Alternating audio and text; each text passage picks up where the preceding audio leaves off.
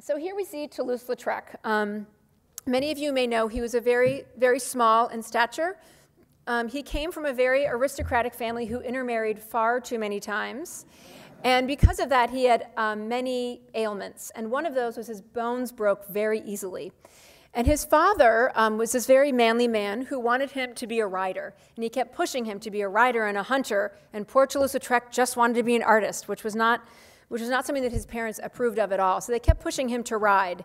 And he broke his legs so many times riding and falling off horses from his very brittle bones that he basically stunted his growth. So he said, to heck with this aristocratic lifestyle, I'm going to Paris.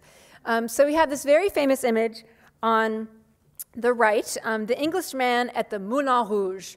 And the Moulin Rouge was this very famous Parisian cafe, which was well known for the Can-Can, very famous cabaret in Paris, otherwise known to us in 2001 from Nicole Kidman's performance in that wonderful Baz Luhrmann film. So here we see the Englishman in this very silhouetted form talking to these two women, definitely women of ill repute, and we can only imagine what it is that he's asking them about. We can go no further there. But one interesting thing to think about the posters, now there are these incredibly expensive deluxe works of art that we see hanging on the walls of museums, beautifully matted, beautifully framed. But here's how they were really used. This is a photograph by Atche from 1898, and it's a Parisian street. And here we have you see a man here who's pasting up the posters. So this, and I show you here, Toulouse-Lautrec's very famous La Goulou, another, a woman dancing. I mean, it's this kind of poster with the lettering that would have been pasted on the streets of Paris. And that's why it's really hard to find them in very good condition, because they were used in that way.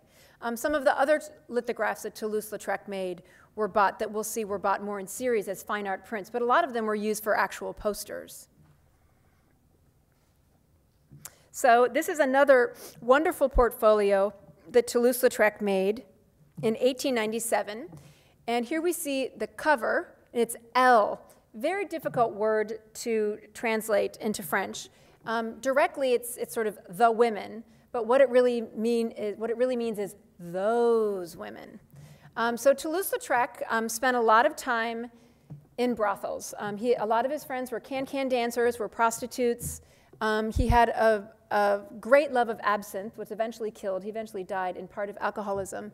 But here we see he has this very affectionate relationship with these women. It's not the sort of voyeuristic looking. These are his friends, and these are his confidants. And so here we see a woman putting her hair up. This is the gentleman who is implied, but we don't see. Here's his hat. And she's taking off part of her clothes and throwing them on the chair. So we know what's about to happen. And this portfolio showed a variety of times of day. You know, them sleeping, waking up in the morning, going to bed at night, performing their work, but in this very sensitive way. And he created this portfolio of prints for this man named Pelé. And Pelé printed only pornographic imagery. That was sort of his market. There was definitely a market for pornography at the time. So in a way, he must have felt this was rather tame when we see these images. This is another one called The Seated Clowness on the right, which is on the wonderful posters that you see outside. And this was a woman that Toulouse-Lautrec was very close with. And he showed her, she did this crazy kind of can-can, and she had a name for it. But here we see her relaxing. So she's a clowness, she's seated here, and then there's another man in a top hat, you know, making this sort of suggestive gesture at the woman next to her, probably again in the cabaret. But these amazingly gorgeous colors that he used, he was just an absolute master of lithography. And one of the things he did, and I really encourage you to get up close to these works, is he would actually splatter the paint or splatter the ink when he was creating these lithographs. So it has this very vibrant, very evocative texture to it.